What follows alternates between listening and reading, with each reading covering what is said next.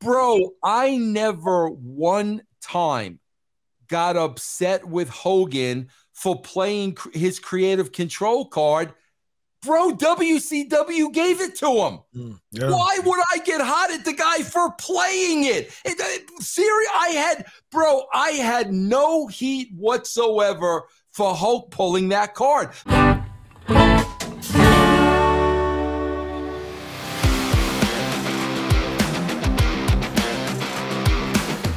Bro, I got to tell you something, man. Like, I swear to God, bro, I saw the headlines and I'm like, I'm not. Are we going to go through this again? But Chris, you will not believe how many people emailed me, DM'd me. Vince, you got to comment on this. You got to comment on this. You got to comment on this. Here's the problem, Chris. I'll be honest with you. Here is the problem. Supposedly, Hogan made these comments on Bubba the Love Sponge after the incident, and they're just resurfacing. Mm-hmm. Okay. Oh, and statute limitations. Yeah, well, whatever. But here's my problem, bro, a lot of what Hogan is saying is incorrect. But I don't know if he was working. It's like it was right after the incident. So he very well could have been working. But here's the part that pisses me off, and I'm sure you two guys will understand this. I was reading the article on Wrestling Inc., okay? And the guy was trying to phrase it in such a way that Hulk Hogan played his creative control card and Vince Russo got pissed off and Vince Russo got very frustrated. Bro, I never one time got upset with Hogan for playing his creative control card. Bro, WCW gave it to him. Yeah. Why would I get hot at the guy for playing it?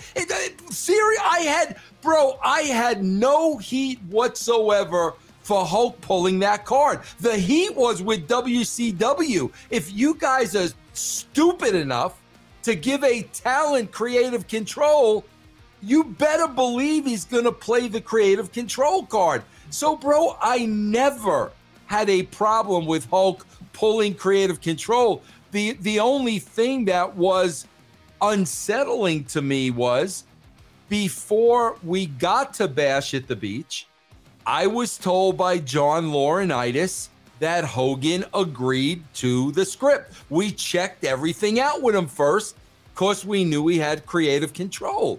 So I'm walking into that building thinking we're all fine. He signed off on it. He gave it his approval.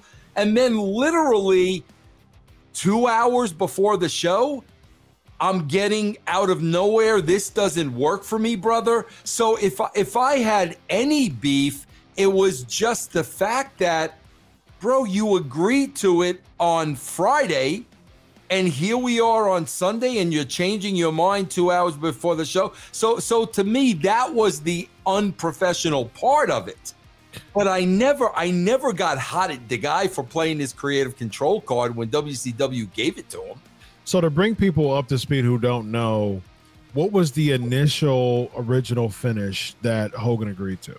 The original finish, first of all, bro, he ex-nayed the first one. Okay. I wrote the first script. He ex-nayed it. So I said, okay. Was that to put Jarrett over him? What was the original? Bro, in every script, Hogan was King Kong. Okay. He was wiping out Jarrett. Bro, I had him wiping out Jarrett. I had him wiping out Steiner. I had him wiping out everybody, but he was not leaving with the WCW title. Gotcha. Okay, that because we had already agreed Booker's winning the title. Okay. So, bro, he could have killed the entire locker room if he wanted to. He wasn't leaving with the title. So was him putting Booker ever an option there? What was him putting Booker over ever an option, or was it Booker was over? Was it supposed to be Jarrett putting Booker over from the beginning, or was Booker ever an option to be put over by Hogan? Honestly, I don't remember. Okay, but this was where it came to this. He wanted to leave that building with the title. Yeah. We had already agreed, all of us, Booker was leaving that building with the title. So as far as I was concerned, bro, you could do whatever you want. You're not winning the title. We're not doing that. So the part that he agreed to was, like I said, bro, he laid out Jarrett, he laid out Steiner. He was literally King Kong, but he didn't win the belt. Then he agreed to that. Then I show up to the building, and he's got this great idea now. And how did the idea end? I'm leaving with the title. And I'm like, you're not. Like, no, bro, you're not.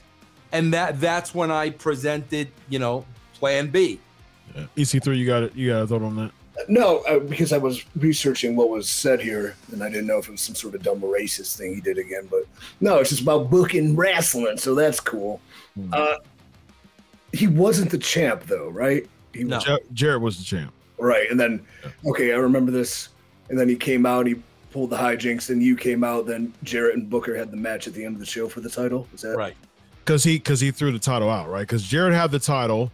Jarrett laid down for Hogan. Hogan won the title, and then he threw it out. He gave it that face. No. Hogan won the title.